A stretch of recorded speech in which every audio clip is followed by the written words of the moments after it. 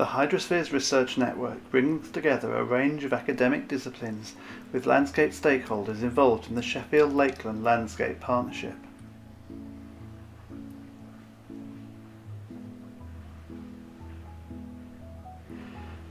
This large Heritage Lottery funded programme manages a range of landscape scale projects in the Upper Don catchment, north and west of Sheffield. It's led by the Sheffield and Rotherham Wildlife Trust in partnership with Yorkshire Water, Sheffield City Council, the Environment Agency, parish councils and a range of community organisations.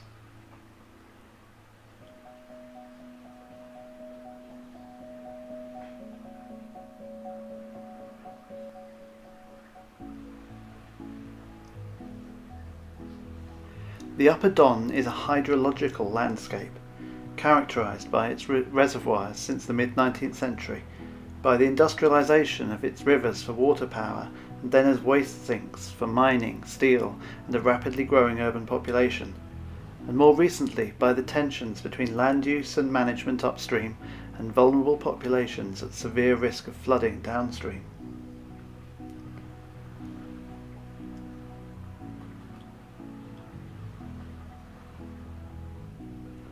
Decisions about land and water management within this context take place not just within the physical environment, quantified by rainfall, runoff, topography, or natural capital.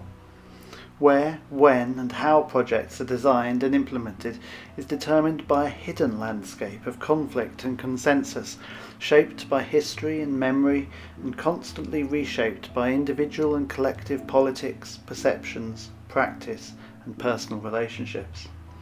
The HydroSpheres network proposes that arts are the means by which this complex psychogeographical landscape can be explored and co-design a tool by which it can be mapped and, crucially, reshaped and reformed.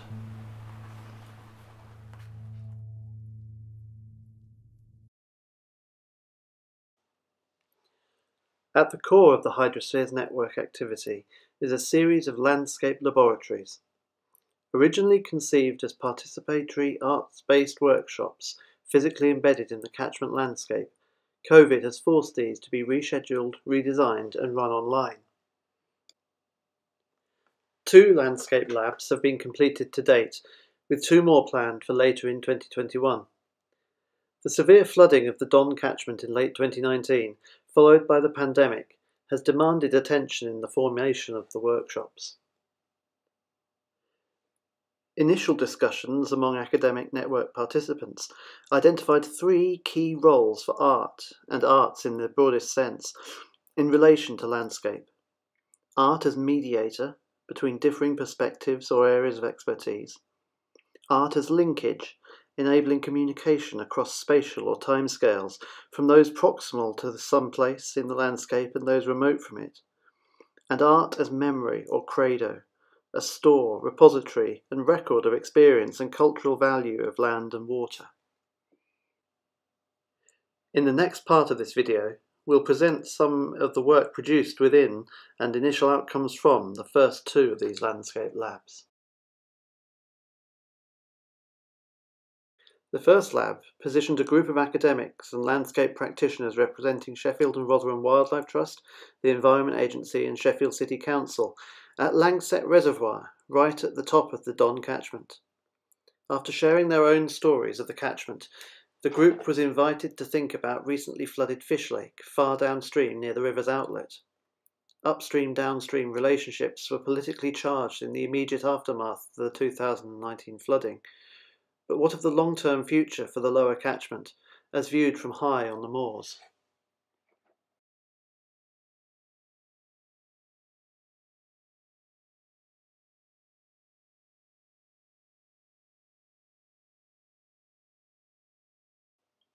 Participants combined their own experience and insight with narratives of flooding, resilience and adaptation from contemporary media and historic sources to create imagined futures for the lower Don. These narrative exercises explored the voices of different stakeholders of the water landscape, including the human and non-human. Following the workshop, poet participants Harriet Tarlow and Kim Martindale embarked on a collection of poetry developing similar co-created narratives of water and land across the Upper Don, drawing on found text, incidental conversation and material from both landscape labs.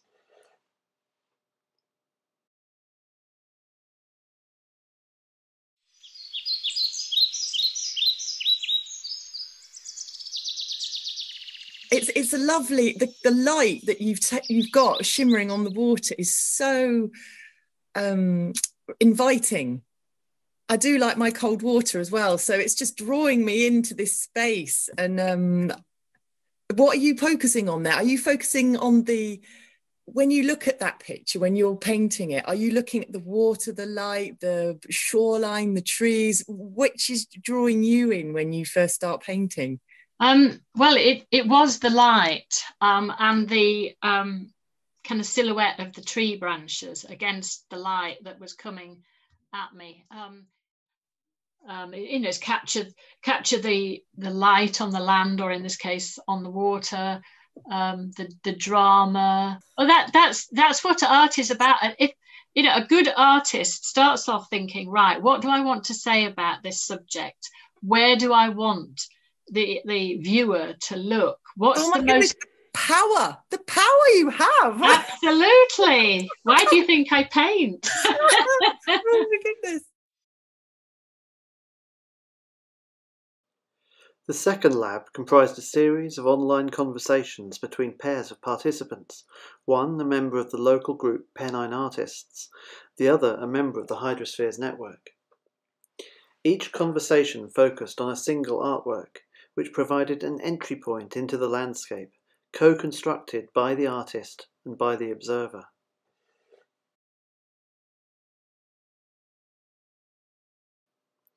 These conversations drew out many common themes, but also highlighted conflicts and dissonance.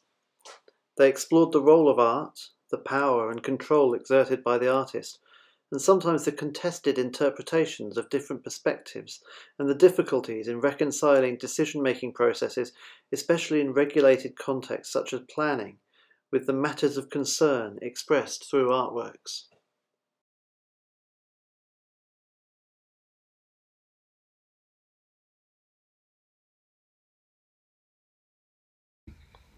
Uden, private rush of banks, babbles itself to itself, regather stores of upland and hurtles down weirs, under bridge. Road grime, rotting plastic spill, tongues of waste, clear-ribbed bottles, cherry-coloured caps, glossy black sacks, beech leaves dead again.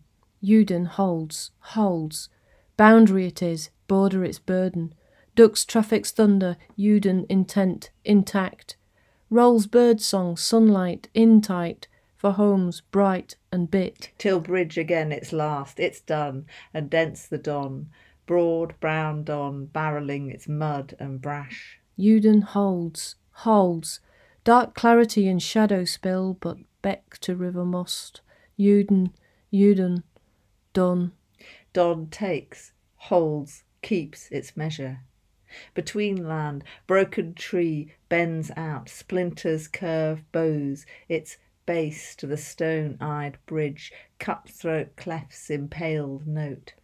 Their measure the rails bide, ghost contours in temporary silence, tuned to, tuned, smoothing, biding. Between land, brambles'll have you over, thick mud ridge ripped transverse tracks, up through forestry to trail, its measure, running, cycling, bright limbs on and into the city, shuttling the weft of the Don's dark valley, past sewage works, along Warncliffe, through Utebridge to town.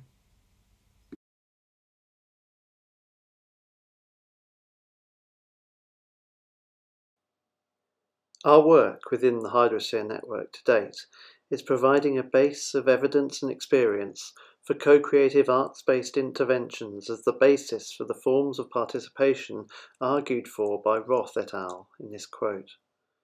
Their work on Dutch water governance highlighted the importance of making tangible the conflicts and contests which normative, rational consensus seeks to cover up.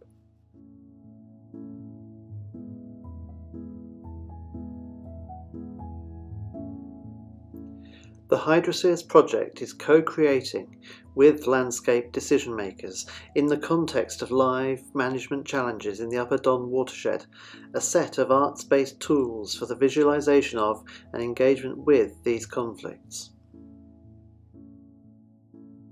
Why aren't we all working together and things like that? And the reason we're not working together, I fully believe, is that we don't have a mechanism or a medium to do that. Certainly it's not political.